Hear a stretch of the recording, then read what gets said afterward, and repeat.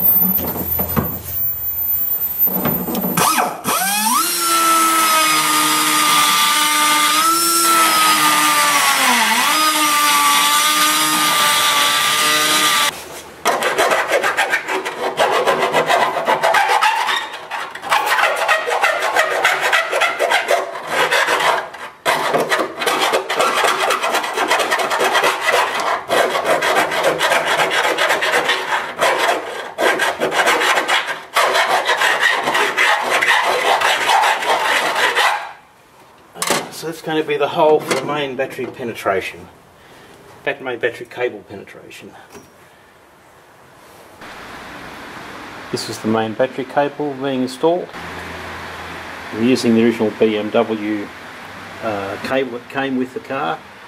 It's going through the front there, and that comes around to the electronic kill switch, which is just in there, which will be wired up to a switch on the dashboard.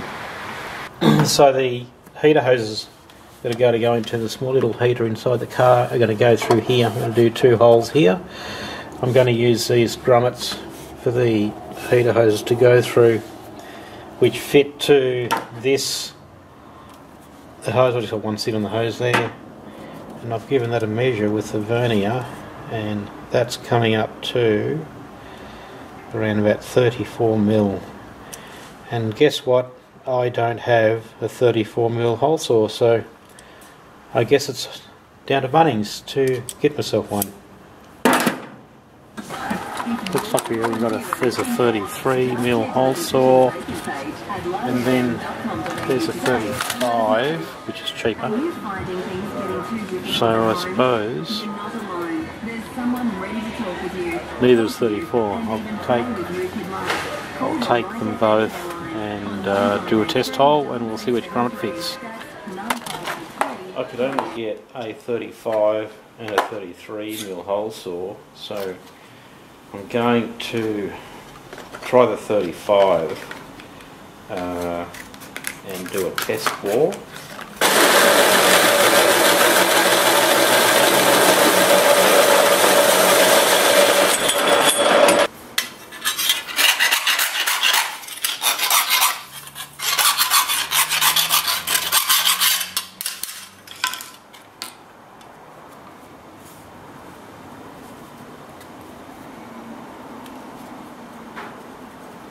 Wow, that's really no good at all. Jesus, is that only 35?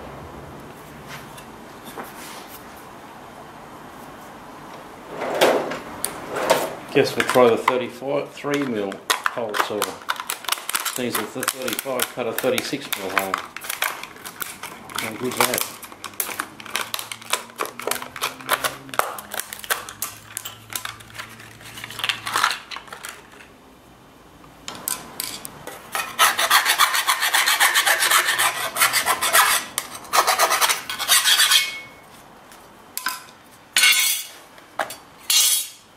Well, that's the 33 hole.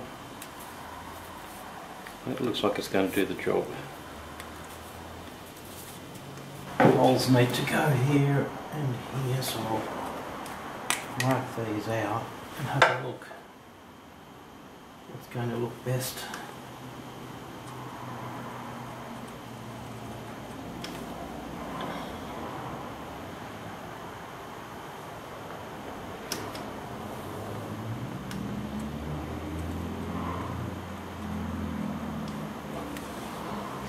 Probably the best location for it.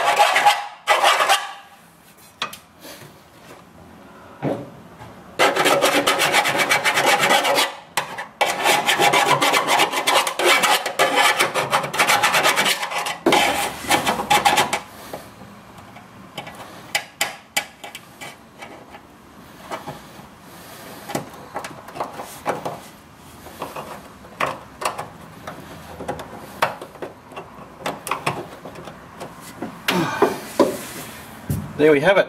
Get some hoses through there now. There we have the two hoses coming through the hole with the grommets in them now. And the firewall side. Almost looks like they should be there.